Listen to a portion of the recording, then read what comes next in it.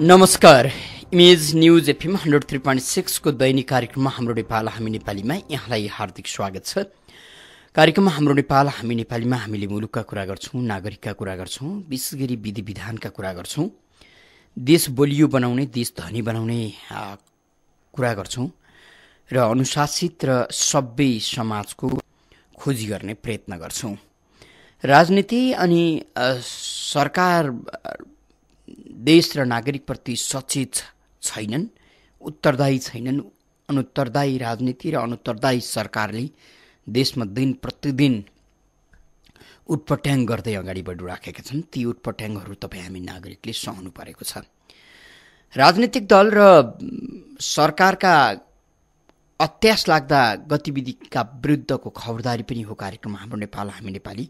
हामी नागरिक खबरदारीलाई मुखर पार्ने प्रयत्न पनि गरिराखेका छौँ।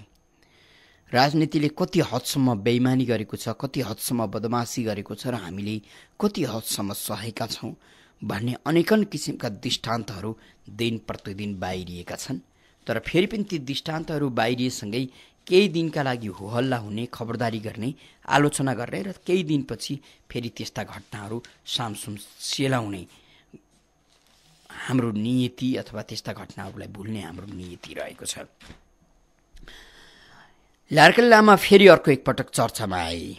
एमालेका पालामा अर्थ राज्य मन्त्री बनेका लामासँग 3वटा नागरिकता भेटिएपछि उनलाई कारबाही स्वरूप मन्त्री पदबाट हटाइयो र त्यो केही समय यसो हल्ला भयो, सकियो र उनको त्यो अपराध कर्मलाई सुनपानी छर्किएर चोख्याउने काम एकीकृत माओवादी र त्यसमा पनि पुष्पकमल दाहालले गरे र त्यति गम्भीर अपराध गरेका सामान्यतया एउटा देशका नागरिकले एकभन्दा बढी नागरिकता लिएको हुन्छ विभिन्न ठाउँबाट भने ऊ अत्यन्तै शङ्कास्पद र अत्यन्तै गम्भीर अपराध कर्ममा लागेको हुनसक्छ भन्ने निष्कर्ष निकालिन्छ र त्यही अनुसार ऊ निगरानीमा पर्छ र उसलाई कारबाही पनि गरिन्छ।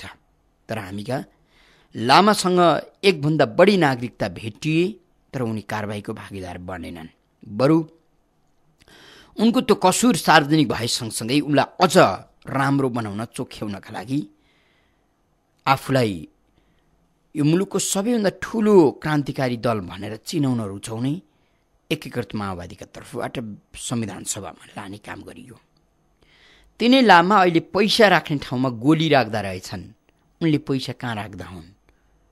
उनले पैसा राख्ने ठाउँमा गोली राख्छन् भने पैसा राख्ने ठाउँ अन्यत्रै पक्कै बनायो होलान्। ब्याङ्कको लकरलाई गोली राख्नेलाई गोलीलाई सुरक्षित राख्ने रूपमा उपयोग गरे र तिनै लामालाई माओवादीले संविधान सभाको सदस्य बनायो। उनकै हातबाट लेखेको संविधान अहिले जारी छ र त्यही संविधान अब कार्यान्वयन गर्ने तर्खरमा दलहरू लागेका छन्।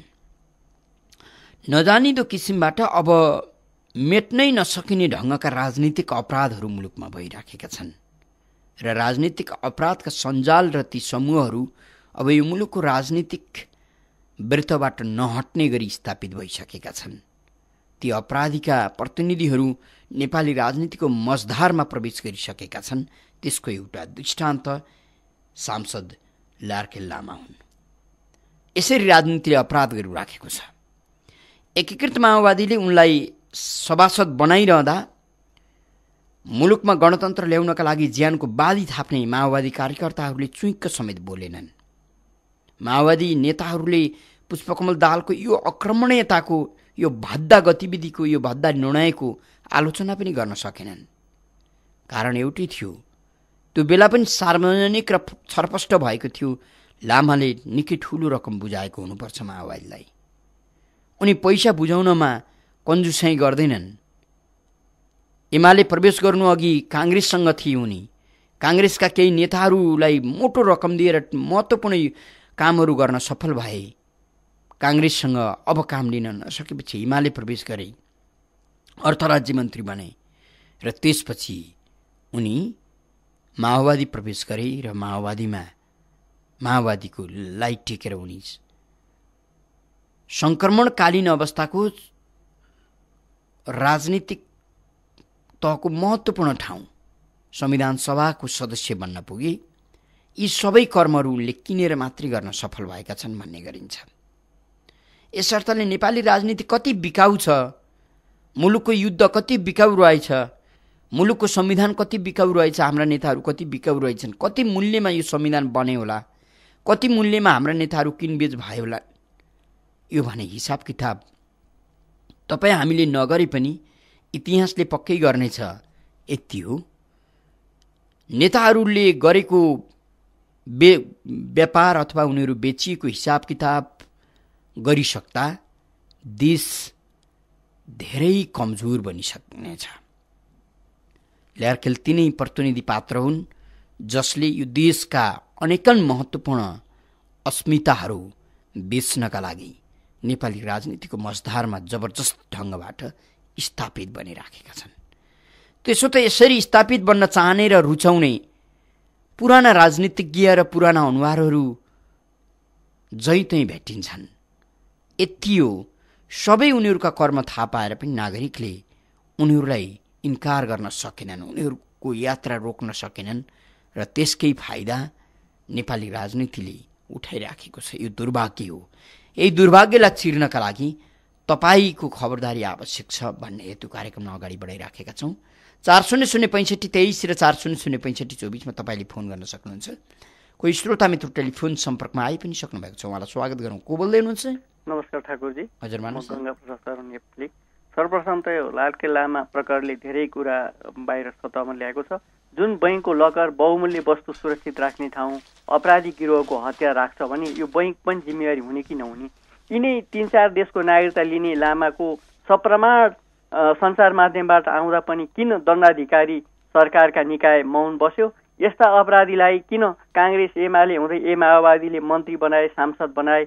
यस्तालाई सांसद बनाउने ती पार्टीका अध्यक्ष र पदाधिकारीहरू जिम्मेवारी हुने कि नहुने आम छलफलको विषय भएको छ। अब अहिले सबभन्दा मर्का परेको विषय छ भूकम्प पीडित। महाभूकम्पबाट क्षति भएको 11 महिना बितिसकेको छ। सरकारी निकायले अहिलेसम्म नागरिकलाई सुविधा पुग्ने, पीडामा मलम लाउने गरी सिन्कोसम्म भाँचेको छैन। सिन्को भाँचेको छ त प्राप्त स्रोत र साधन उच्च पदस्थ कर्मचारीले निकायका मान्छेले हेलिकप्टर चढे होलान्, भत्ता खाए होलान्, आफ्ना मान्छेलाई लाखौँ खाने गरी नियुक्ति गरे होलान्, अरू केही गरेनन्। विधि मरिसकेको देश भएकोले सार्वजनिक पदमा बस्नेले नै विधिको बाटो नहिँड्ने भएकोले यस देशमा नागरिक पनि के कम? सक्नेले विधि मिचेकै छन्। यसको ज्वलन्त उदाहरण पीडित नभएको पीडितले पनि प्रमाण बनाउनु र प्रारम्भदेखि नै खबरदारी गर्दा गर्दै पनि सुनेनन्।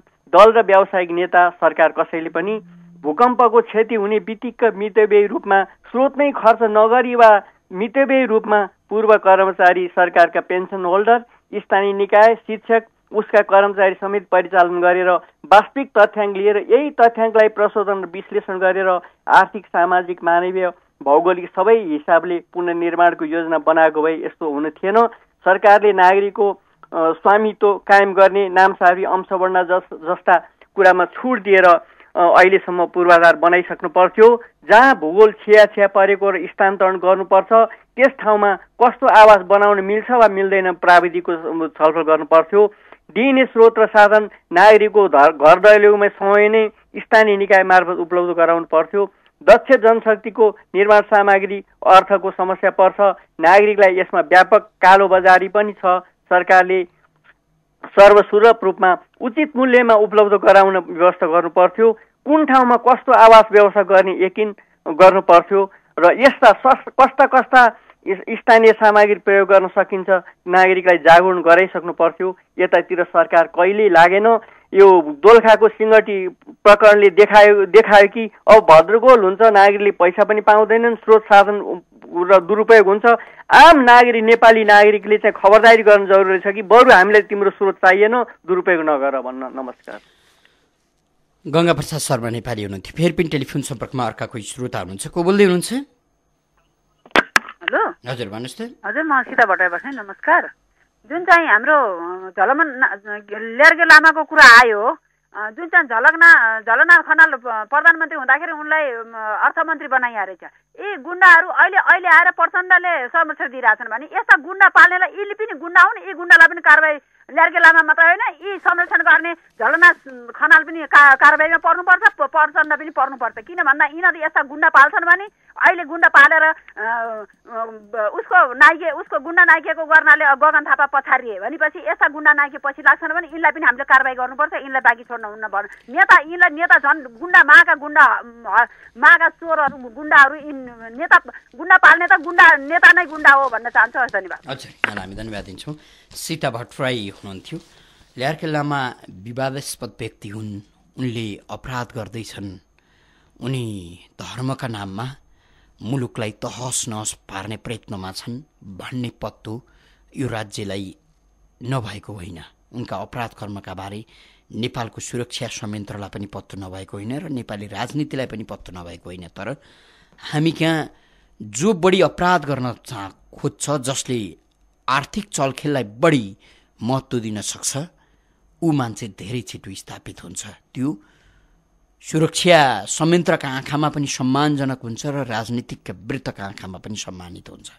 ल्यार्के त्यसकै एउटा नमुना हुन्। उनीसँग दोहोरो तेह्रो नागरिकता भएको प्रमाणित भइसकेपछि उनी कानुनी दायरामा आउनु पर्थ्यो र उनलाई कारबाही गर्नु पर्थ्यो। त्यसो गरिएन। कहीँ कतैबाट उनी छेकथुनमा नपरेपछि उनी एकाएक सांसद बने। फेरि पनि दरबार मार्ग जस्तो महत्त्वपूर्ण, काठमाडौँको अत्यन्तै महत्त्वपूर्ण ठाउँमा रहेको इन्भेस्टमेन्ट ब्याङ्क, जो निकै राम्रो ब्याङ्कमा मानिन्छ, त्यो ब्याङ्कभित्र उनले गोली लगिरहँदा त्यहाँ सामान्य नागरिकलाई चेक गरिन्छ, धेरै दुःख दिने गरी चेक गरिन्छ। यी लामालाई किन चेक जाँच गरिएन होला? यिनले जादु गरेर आफ्नो लकरमा गोली त पक्कै पनि राख्न भ्याएनन् होला, सकेनन् होला। प्रवेशद्वारबाटै उनीको प्रवेश गरे होलान् र त्यहाँ रहेका सुरक्षाकर्मीहरूले के हेरे होलान्। हाम्रो सुरक्षा संयन्त्र पनि कति कमजोर छ। हामी बार बार भन्ने गर्छौँ त, यो मुलुकमा कसैले मार्न चाहन्छ भने तुरुन्तै मार्न सक्छ। यति हो कि कसैलाई किन मार्ने भन्ने सोचेर मात्र नमारेको। यति अस्तव्यस्त र यति असुरक्षित छ नेपाल, यति असुरक्षित छ समाज। तपाईँ हामी यति असुरक्षित छौँ। एउटा सांसद यति डरलाग्दो अपराध कर्ममा संलग्न हुन्छ, त्यसमा कहीँ कतै कसैलाई पत्तो हुँदैन। यो आजदेखि गरेको काम पक्कै पनि होइन। यसर्थले जबसम्म सिङ्गो राजनीति अपराध कर्मबाट विमुख हुँदैन, अपराध कर्म विहीन हुँदैन, तबसम्म समाज सुरक्षित हुँदैन र देश राम्रो गतिले अगाडि बढ्न सक्दैन। फेरि पनि टेलिफोन सम्पर्कमा अर्का कोही श्रोता हुनुहुन्छ। को बोल्दै हुनुहुन्छ? टेलिफोन सम्पर्कमा कोही श्रोता मित्र हुनुहुन्छ। को बोल्दै हुनुहुन्छ? भन्नुहोस् न। विमल चौहान नयाँ बस्पारबाट। विमलजी भन्नुहोस्। यो ल्यार्के लामाको घटनाले पनि अब राजनीति कति परि छ, कति घिडी छ भन्ने कुरा प्रमाणित भएको छ। यस्तो हुँदा पनि नेपाली नागरिकहरू जागरुक नभएर अब मौन रहेको देखिन्छ। अब म अर्को विषय उठाउन चाहन्छु। तराई मधेसको आन्दोलन, मधेसको जमिनदार शोषक अनि भारतीय दलालको उपज हो। हुनसक्छ केही मतान्तर छ। देशलाई नै बन्धक बनाउने कस्तो खालको प्रवृत्ति हो? यसले देशलाई बन्धक गराउने अमानवीय प्रवृत्तिका व्यक्तिलाई यदि राज्य छ, सरकार छ भने उनीहरूलाई जेल हाल्न सक्नुपर्छ। मधेसमा विभेद छ, कहाँबाट भएको छ भन्दा मधेसबाटै भएको छ। त्यसको समाधान पनि मधेसमै खोज्नुपर्छ। राज्यले केही अधिकार दिन सक्छ, तर पिछडिएका जनता तिनी नेता भनाउँदाबाट नै विभेद भएको छ। सायद जमिनदारहरूलाई थाहा छैन होला। म उनीहरूलाई लोकप्रिय रूपमा भन्न चाहन्छु, एउटा गरिबले छोरी पायो भने कति पीडाको महसुस गर्छ, कति आँसु बगाउनुपर्छ, कति ऋणको बोझ गर्नुपर्छ। यस विषयलाई आफ्नै हातमा राखेर सोच्नुहोस्। मेरो घर पनि मधेस होइन, तर पीडाको महसुस गर्नुपर्छ। मैले एउटा आलु बेच्ने दाइको कुराबाट बुझेँ मधेसका कुरा। उहाँलाई मैले सोधेको थिएँ, वृद्ध अवस्थामा पनि यस्तो काम गर्दै हुनुहुन्छ भनेर भनेको थिएँ। उहाँको दारी जुङ्गा पुरै फुलेको थियो र उहाँको एउटै जवाब थियो, छोरीको बिहे गर्न पाए हुन्थ्यो भन्नुहुन्थ्यो। छोरीको बिहे गर्न कम्तीमा 10 देखि 15 लाख दाइले माग्छन् बाबु भनेर रुनु भएको थियो।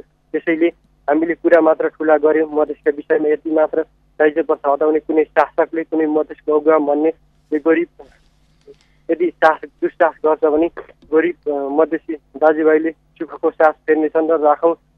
मधेसी दाजुभाइ यसबाट अहिले पनि पिल्सिरहेका छन् र यो समस्या समाधान गर्ने शासकलाई धेरै धेरै धन्यवादको पात्र हुने थियो। र म अर्को विषय उठाउन चाहन्छु। विगतलाई बिर्सने हाम्रो बानी भइसक्यो। करिब 1 वर्ष पहिले विषय उठाउन चाहन्छु। जाजरकोटको विभिन्न गाविसमा सरुवाहरूको कारणले धेरै मानिसले ज्यान गुमाए। घटनालाई हामीले बिर्सदै गयौँ र त्यस प्रकोपलाई नियन्त्रण गर्न हामीले केही तयारी पनि गरेका छैनौँ र एउटा जिल्लामा समस्या पर्दा त नेपालको सम्पूर्ण शक्ति लाग्दा पनि त्यो नियन्त्रण गर्न सकिएन र सुदूरपश्चिमका जिल्लाहरू कति समस्या छन्। एउटा गाविसबाट अर्को गाविसमा जान कति दिन हिँड्नुपर्छ, गत वर्षको घटनाबाट पनि थाहा हुन्छ। अहिले विविधका कुरा गर्ने उपेन्द्र यादव, राजेन्द्र महतो, मन्त ठाकुर, मन्दिर राईलाई त्यस ठाउँमा पुग्न भन्नुहोस्, विद्यालय खोज्न भन्नुहोस्, स्वास्थ्य चौकी खोज्न भन्नुहोस्, अनि शिक्षा स्वास्थ्य आदिका कुरा गर्न भन्नुहोस्, त्यस ठाउँबाट मधेसलाई हेर्न भन्नुहोस्। कहाँ छ विभेद भन्ने कुरा, विभेदका कुरा गरेर हुन्छ। त्यस ठाउँमा उहाँहरूलाई हिँड्न लगाउनुहोस्। गत वर्ष माधव नेपाल जानुभएको थियो र उहाँले बाँदर लड्ने ठाउँ भन्नुभएको थियो। त्यही ठाउँ बाँदर लड्ने ठाउँ त्यही छ। विभेद मानिस त्यहाँका कति कमजोर छन्, बोल्न सक्दैन भन्नेमा विभेद गर्न पाइन्छ। सुदूरपश्चिमको जिल्लाहरू कति विकट छन्, त्यस ठाउँमा गएर हेर्नुहोस्। मानिसहरू कति भोकभोकै मर्छन्, जनजीवन कति दर्दनाक छ, जुन पिलेको कति तिर्नुपर्छ, शिक्षा स्वास्थ्य रोजगार जनचेतना आदिको समस्या कति छ। एउटा नयाँ मानिस आयो भने त्यस ठाउँका मानिसहरू कति सशङ्कित हुन्छन्। विभेद कहाँबाट भएको छ सोध्छ मनले सोधौँ। सुदूरपश्चिम र तराई तुलनात्मक रूपमा सुदूरपश्चिममा विभेद छ। यसो भनिरहँदा तराईमा विभेद छैन भन्ने कुरा होइन। मधेसका नाउँमा पटक पटक मन्त्री भइरहेका व्यक्तिले विभेदका कुरा गर्न सुहाउँछ। उनीहरूले के गरे? मधेसका दाजुभाइ दिदीबहिनीले उनीहरूलाई अहिले प्रश्न गर्न बेला आएको छ। तिनीहरू पटक पटक मन्त्री भइसकेका मान्छेले तराईमा विभेद छ भनेर विभेदका कुरा गर्न पाइन्छ? खबरदार गर्नुपर्ने बेला आएको छ। पदमा रहँदा एक एक नेतालाई सोध्नुपर्छ तिमीहरूले के गर्यौ भनेर।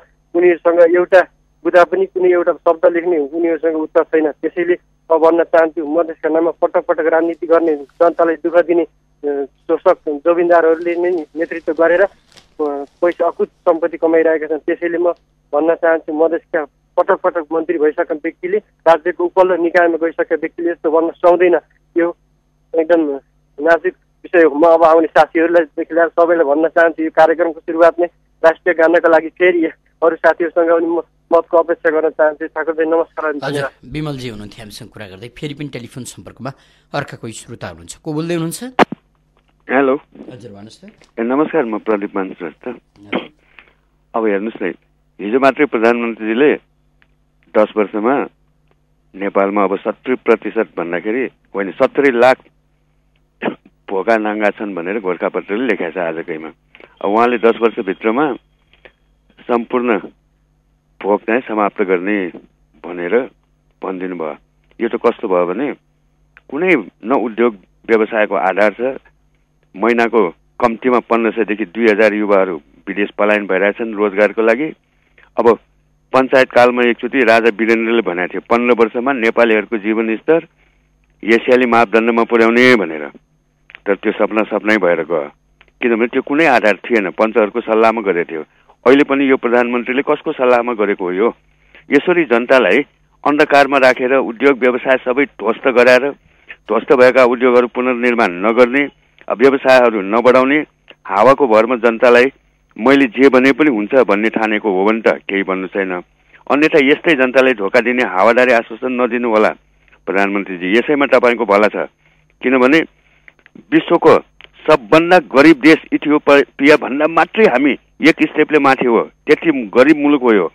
प्रधानमन्त्रीको मानसिक सन्तुलन नै जचाउनु पर्ला तपाईँ यसरी कुरा गरेर गइराख्नु भयो भने, किनभने यो बचे खुचेको तपाईँको अलिकति जुन इज्जत हो त्यो पनि जान्छ। यसरी जनतालाई आश्वासन दिएर धोका दिने काम नगर्नुहोस्। धन्यवाद। प्रदीपमान श्रेष्ठ हुनुहुन्थ्यो हामीसँग कुरा गर्दै। इमेज न्युज एफएम 103.6 सुनिरहनु भएको छ। कार्यक्रममा हाम्रो नेपाल हामी नेपालीमा छौँ। तपाईँ पनि यो कार्यक्रममा सहभागी हुन चाहनुहुन्छ भने हाम्रो स्टुडियोको टेलिफोन नम्बर 400523 र 400524 मा फोन गर्न सक्नुहुन्छ। टेलिफोन सम्पर्कमा कोही श्रोता मित्र हुनुहुन्छ। को बोल्दै हुनुहुन्छ? कोही श्रोता मित्र टेलिफोन सम्पर्कमा हजुर हजुर भन्नुहोस् त। को बोल्नुभयो?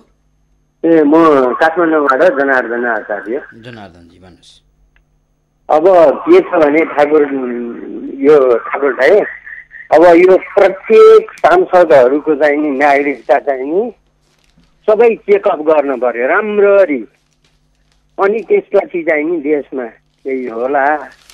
हेर्नुहोस्, अब जताततै बाघको त्यो मन्दिरमा चाहिँ नि त्यो बाघको चाहिँ नि त्यो ढुङ्गाको बाघ राखेको छ नि, त्यस्तै किसिमले यो सरकारहरूले आफ्नो मान्छे राखेर कतैबाट पनि समाउन नसक्ने किसिमले उनीहरूले चाहिँ आफू बचोट गर्ने निचोर्ने जनतालाई गरिरहेछ। त्यसै कारण यो देशमा यस्तो किसिमको परिपाटी हुन गयो। हेर्नुहोस्, त्यसकारण चाहिँ हामीले समयमै सचेत हुनुपर्छ। सांसदहरू प्रत्येकको चाहिँ नागरिकता सही हो कि होइन, यकिन हो कि होइन, कतिवटा छ त्यहीँबाट निस्किन्छ सबै कुरो। ल नमस्कार है। अच्छा, जनार्दन आचार्य हुनुहुन्थ्यो हामीसँग कुरा गर्दै। फेरि पनि टेलिफोन सम्पर्कमा अर्का कोही श्रोता मित्र हुनुहुन्छ। को बोल्दै हुनुहुन्छ? कहाँबाट? बनस्थलीबाट नेत्रबहादुर बस्नेत हो। अब ठाकुरलाई यो देशलाई अपराधीहरूले चलाएको देश हो। यो राम्रा व्यक्तिले चलाएको देश भए पो राम्रो हुन्छ त। अब काङ्ग्रेसलाई चलाइदियो। अब एउटा टिबिटियन हो, आरके लामा भनेको टिबिटियन हो, रिफ्युजी हो। ऊ आएर इन्डियामा बस्यो, इन्डियाको रासिन कार्ड, इन्डियाको नागरिकता लियो। अब नेपालमा आएर काङ्ग्रेसलाई किनिदियो। कति करोड खायो काङ्ग्रेसले। त्यहाँबाट ऊ भएन, त्यहाँबाट एमालेमा गयो, एमालेको सरकार पनि चलाइदियो। एमालेमा ऊ गयो, त्यहाँबाट विरोध भयो, निस्केर आएर माओवादीको सरकार पनि चलाइदियो। अब यस्ता अपराधीहरूलाई चाहिँ ल्याएर संरक्षण गरेर यिनीहरूले चलाएका छन् यो देशलाई। अब ब्याङ्क जस्तो ठाउँमा चाहिँ यस्ता हतियार राखेको छ भनेदेखि अरू ठाउँहरूमा, अरू गुम्बाहरूमा, घरमा यहाँ हात हतियार कति भित्रेको होला यो देशमा, कति होला? यहाँ युरोपियन सबै लागेको छ। यो नेपालबाट नेपाल सरकार नेपालीले बुझ्नुपर्ने, किनभने स्वतन्त्र चाहिन्छ उहाँ। यहाँ तपाईँको चाहिँ युरोपियनहरू टोटल्ली लागेको छ। यहाँ एनजिओ आइएनजिओको नामबाट यहाँ सीमित व्यक्तिहरूले चाहिँ यो धेरै यहाँ खेल छ। यसमा हाम्रो यो नेपाल चाहिँ टुडी खेल भएको छ, फुटबल ग्राउन्ड। यी सबैको कालोबजारी, कालो धन्दा गर्नेदेखि लिएर, भ्रष्टाचार गर्नेदेखि लिएर, लुट्नेदेखि लिएर, हत्यारादेखि लिएर, बलात्कार गर्नेदेखि लिएर यहाँ सम्पूर्ण व्यक्तिहरू चाहिँ बसिरहेका छन्। अब कारबाही गर्ने निकाय निर्णय भएर बस्छ। यस्ता व्यक्तिलाई इमिडिएटली पक्रेर चाहिँ यसको छानबिन गरेर यस्ता व्यक्तिलाई इमिडिएटली टिबेट चाइना फर्काउनु पर्छ। नेपालमा संरक्षण दिनका लागि हेर्नु त यहाँ रवैया। अब उसकै सरकार छ, उसकै गृह मन्त्री छ। अब माओवादीले उता अब यहाँ के हुने? 5,000 धलौटीमा छाडिन्छ। अब 5,000 अथवा 50,000 धलौटीमा छाडिन्छ। अब यस्ता अपराधीको जन्जालले चलाएको देश अनि गरिब जनताले सुख शान्ति पाउने ठाउँ छैन तपाईँको। भोलि यो देशलाई नै बेचेर खानु बेर छैन। यी पैसामा बिक्ने यी व्यापारीहरू हुन्। यिनीहरूले जनतालाई पनि बेचेका छन्, राष्ट्रलाई बेचेका छन्। छेउछाउ भूमिहरू खोलानाला बेचिसके। अब यहाँ रहेको के छ त? हाम्रा पिता पुर्खाले जोगाइदिएको सम्पत्ति बेचेर खाइसके। तपाईँको हेर्ने हो भने यहाँ केही छैन। मठ मन्दिरका मूर्तिसम्म चाहिँ अहिले युरोपमा पुगिसके। कसले छानबिन गर्छ? कर्मचारी तन्त्र त्यस्तै छ। पैसा पायो भने यहाँ जस्तो काम पनि गर्ने, जेसुकै काम गर्ने। तपाईँको कुनै ठाउँ, कुनै निकाय, कुनै संस्था सुरक्षित छैन। न जनता सुरक्षित छ, न राष्ट्र सुरक्षित छ, न। त्यसले गर्दाखेरि एकजुट भएर जनता उत्रिनु पर्छ। यस्तालाई बहिष्कार गर्नुपर्छ। यस्ता मानिसहरूलाई देश निकाला गरिउन भने यो देश तहस नहस हुने स्थिति छ। त्यसले गर्दा सम्पूर्ण नेपाली एकजुट भएर लाग्नु पर्यो यस्तामा। यो दुईजनाले भ्रष्टाचार गर्यो भनेदेखि 10 जनालाई बिगार्छ, 10 जनाले गर्दा 50 जनालाई बिगार्छ। त्यसले गर्दा देशै बर्बादमा जान्छ। एकजुट भएर लाग्नु पर्यो। यस्ताको भण्डाफोर गर्नुपर्छ। नेपालमा यस्तालाई संरक्षण गरेर राख्नु हुँदैन। तुरुन्तै कारबाही गर्ने। यस्ता व्यक्तिलाई कारबाही गरे के हो? यो काङ्कामा उभ्याउने यस्ता व्यक्तिहरू टिबेट फर्काउनु पर्छ। यहाँ धेरै व्यक्ति छन् यस्ता। यहाँ अगाडि नआएको मात्रै हो। यस्ता हतियार राखेर यहाँ बस्ने व्यक्तिहरू धेरै छन्। धेरै छानबिन गर्नुपर्छ। भरे भविष्य नेपाललाई यहाँ चाहिँ युद्ध भूमि हुनु बेर छैन। यहाँ धेरै मान्छे लागेका छन्, बुझेका छन् नेताले पनि, तर यिनीहरू बोलेका छैनन्। यिनीहरूले कति कति पैसा, कति अरब खरब पैसा खाएका छन्। चुप्प लागेर बसेका छन्। भोलि कथनकाल केही सङ्कट आइलाग्यो भने यिनीहरू भागेर बनेरसतिर कुलेलाम ठोक्छन्। यिनीहरूलाई देशको माया छैन, जनताको माया छैन। त्यसले गर्दाखेरि नेपाली अब एकजुट भएर उठ्ने दिन आइसक्यो। उठौँ, जागरुक हौँ, मूर्ति बनेर नबसौँ, एक हौँ भनेर म अनुरोध गर्छु सम्पूर्ण नेपालीलाई। धन्यवाद। नेत्रबहादुर बस्नेत हुनुहुन्थ्यो। फेरि पनि टेलिफोन सम्पर्कमा अर्का कोही श्रोता हुनुहुन्छ। को बोल्दै हुनुहुन्छ? कहाँबाट? हजुर नमस्ते ठाकुरजी। भन्नुहोस् न। म प्रेम बैरागी बैदेवीबाट। अब यहाँ कुरा त के छ भने अब धेरै गहिरो छ। अब यो पार्टीहरू चाहिँ मौन छन्। तराईको भाग चाहिँ अब अहिले जुन यो के अरे सिकेर आउँदाहरूले चाहिँ पुरा अब विखण्डनकै पुरा गरिरहेको छ। अब यतातिर सिक्किमको योजनाका साथ संविधानमा आउँदैछ। अब यस्ताहरूको लागि गरिरहेको छ। यस्तो प्रोपोगन्डा षड्यन्त्रहरू गर्दैछन् नेपाली दलहरू चाहिँ मौन स्वीकृति दिएको हो कि जस्तो लाग्छ। अब यसैमा यसले अपराधीहरूलाई के अरे आफ्नो पार्टीको सदस्य बनाएर सहभागी सम्झिने पार्टीका दलहरू नेताहरू अब कहाँसम्मको अब सक्षम हो या अक्षम हो। अब देशले नेपालले राष्ट्रले यस्ता देशहरू यस्ता राष्ट्र नेताहरूबाट केही पाउँछ भन्ने कुनै पनि आशा गर्नु त बेकार छ। धन्यवाद। प्रेम बैरागी हुनुहुन्थ्यो हामीसँग कुरा गर्दै। फेरि पनि टेलिफोन सम्पर्कमा अर्का कोही श्रोता हुनुहुन्छ। को बोल्दै हुनुहुन्छ? कहाँबाट? हजुर नमस्कार ठाकुर। भन्नुहोस् न। हजुर म सुनबहादुर तामाङ, यहाँ धापाजी। तामाङजी के तामाङ भन्नुभयो? के तामाङ? सुनबहादुर तामाङ। सुनबहादुरजी भन्नुहोस् न। अचम्म लाग्छ यस्तो कुराहरू सुन्दाखेरि। तपाईँको सबै कुरा सबै नक्कली, नेतादेखि लिएर हस्पिटलमा गयो नक्कली डाक्टर। त्यस्तै अस्ति म तपाईँको 4-5 दिन अगाडि हाम्रै यहाँ गएको थिएँ एउटा भिडियो एक्सरे गर्नका लागि। तपाईँको के अरे अब 2 हप्ते बोलाएछ, 5 दिन पछाडि। अब मान्छे बिरामी छ, अन्त ठाउँ हामी लान सक्दैनौँ। अब त्यसैले अब कुर्नै पर्यो। उहाँ रामेछापबाट आएको भन्छ, हामी टाढाबाट आएको डाक्टर साहब भनेर डाक्टरलाई सल्लाह लिएर हेरी हुम्ला जुम्लाबाट आउँछ बाबु, रामेछाप भनेर त एकै दिनमा आइपुगिहाल्छ आजकल त, आवत जावत हुन्छ। त्यसैले तिमीहरू त नजिकको मान्छे हो, अब 2 गते आऊ बाबु भनेर भन्यो। अनि त्यहाँबाट उता लाइनमा बस्न गए भिडियो एक्सरेको पैसा तिर्नको लागि।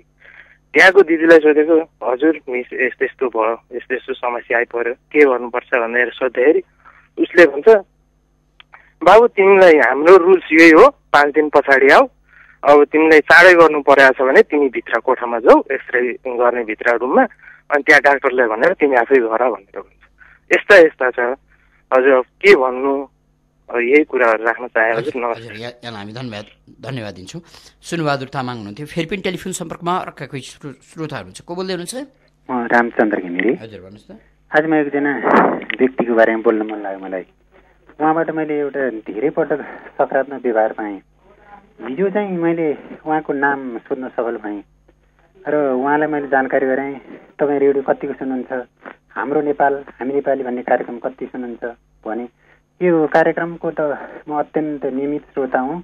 यो कार्यक्रमले यस्तो राम्रो काम गरेको छ, बेला बेला दुखी पीडितहरू ल्याएर उनीहरूको सेवा र उद्धार गरेको सुन्दा मलाई अत्यन्तै राम्रो लाग्छ। यस्तो कर्म मलाई पनि गरौँ लाग्छ भन्दा मलाई कस्तो खुसीको अनुभव भयो र मैले पनि उहाँलाई जानकारी गराएँ। र उहाँ चाहिँ कहिले चाहिँ कारमा आउने, कहिले मोटरसाइकलमा आउने, उनलाई मलाई काम दिने, अनि जति भन्यो त्यसो चाहिँ कहिले 20 रुपियाँ दिने, कहिले 30 रुपियाँ बढी दिने। अनि हिजो चाहिँ मलाई एकदम उत्सुकताका साथ मैले उहाँलाई सोधेँ र उहाँको नाम रहेछ कमल गौतम चितवन। र उहाँ चाहिँ के काम गर्नुहुन्छ तपाईँ भनेर सोधेँ। म त ठेक्का पट्टा गर्छु।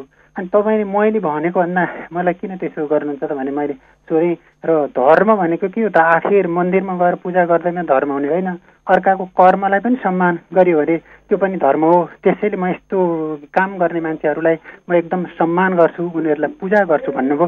त्यसैले हाम्रा नियमित श्रोता कमल गौतमज्यूलाई तपाईँ कार्यक्रम सुनिरहनु भनेको थिएँ र उहाँले सुनिरहनु भएको होला। हामी सबैले कमल गौतम जसले ठेक्कापट्टा गर्नुहुन्छ उहाँले आफ्नो नाम मात्रै निम्ति गर्नुहुँदो रहेछ, अरूको हित, अरूको मर्म, अरूको व्यथालाई पनि उहाँहरूले काम गर्नुहुन्छ। त्यसैले हामीले सबैले कमल गौतमज्यूलाई धन्यवाद भनौँ। हजुर, यहाँलाई हामी धन्यवाद दिन्छौँ। कमल गौतमका बारे कुरा गर्दै हुनुहुन्थ्यो रामचन्द्रजी। राम्रा मान्छेको चर्चा गर्नु पनि हाम्रो कर्तव्य हो। यो मुलुकमा राम्रा र शुद्ध मन भएका परोपकारी मान्छेहरूको कमी हुँदै गएको छ। परोपकारी मान्छेलाई अझ उत्साहित गर्नु, सम्मान गर्नु हाम्रो अर्को कर्तव्य हुन आउँछ। त्यही कर्तव्य पुरा गरिरहनु भएको छ रामचन्द्रजीले। फेरि पनि टेलिफोन सम्पर्कमा अर्का कोही श्रोता हुनुहुन्छ। को बोल्दै हुनुहुन्छ?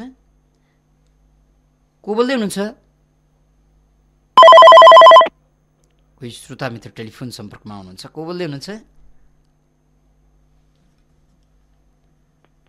हुनुहुन्छ हजुर? कहाँबाट को बोल्नुभयो? हेलो दाइ, काठमाडौँदेखि हो। भन्नुहोस् त, को बोल्दै हुनुहुन्छ? यहाँको शुभ नाम? म हरिश धामी। के भन्नुभयो? हरिश धामी। हजुर हरिशजी भन्नुहोस्। कार्यक्रममा हेर्नु दाइ? कार्यक्रममै हो बन्धु, कार्यक्रममै हो। दाइ तपाईँले चलाउनु भएको कार्यक्रम साह्रै खुसी लाग्छ होइन? हजुर भन्नुहोस्। तर साँगुरो क्षेत्र भयो कि यो देशभक्तिको कुरा गर्दा हामी जस्ता मन त खुलेर आउँछ है। र देशका सबै एफएम टेलिभिजनमा बाट प्रसारण एकसाथ गर्न सकिने हो भने यसले धेरै प्रभाव पार्न सक्छ कि। हजुर। त्यही भएर यस्तो गर्न सकिन्छ भने मुहार फेर्न सकिन्छ देशको होइन। देशलाई नेताहरूलाई गाली गरेर केही हुनेवाला छैन। यिनीहरूको राजनीतिको विकल्प खोज्नु पर्ने छ कि एउटा लिडर चाहिएको छ नेपालमा। त्यही भन्न चाहन्छु म। हजुर, यहाँलाई हामी धन्यवाद दिन्छौँ। हरिशजी हुनुहुन्थ्यो हामीसँग कुरा गर्दै। फेरि पनि टेलिफोन सम्पर्कमा अर्का कोही श्रोता मित्र हुनुहुन्छ, उहाँलाई स्वागत गरौँ। को बोल्दै हुनुहुन्छ? कहाँबाट? भालाज्यूबाट ध्रुव केसीको। नमस्कार हजुर। प्रताप मल्लले आफ्नी रानीको चित्त बुझाउन गाई जात्राको चलन चलाउनु भएको थियो। कालान्तरमा त्यो गाई जात्रा मनोरञ्जन र विकृति विसङ्गति विरुद्ध आवाजका तीर हान्ने संस्कृतिमा परिणत भएको छ।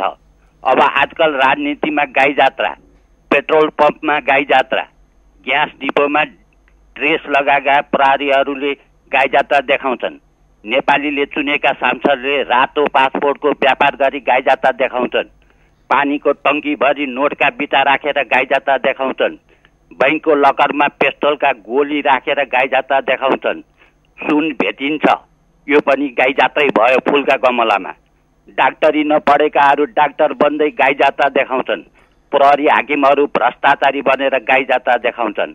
राजनीतिमा त केही युरोपतिर, केही भारततिर, केही चीनतिर ढल्केर गाई जात्रा देखाउँछन्। विश्वका नेताहरूले भन्दा हुन् आफै गाई जात्राका पात्रहरू उत्पादन गर्छन् र मस्तले जात्रा हेर्छन्, रमाउँछन् नेपालका नागरिक भन्दा हुन्। यस्ता गाई जात्राको मजा लिएर रुन्चे हाँसो कतिन्जेल हाँस्नुहुन्छ? नेपाली दिदीबहिनी दाजुभाइहरूलाई प्रश्न गर्छु। गाई जात्रा हेर्न पुगेको भए नागरिक खबरदारी मञ्चमा लामबद्ध हुन बालजुतिर आउनुहोस्। देश अनुसारको भेषमा मञ्चका चालक तपाईँहरूलाई स्वागत गर्न पर्खिरहेको छ। हजुर नमस्कार। हजुर, ध्रुव केसी हुनुहुन्थ्यो। फेरि पनि टेलिफोन सम्पर्कमा अर्का कोही श्रोता हुनुहुन्छ। को बोल्दै हुनुहुन्छ?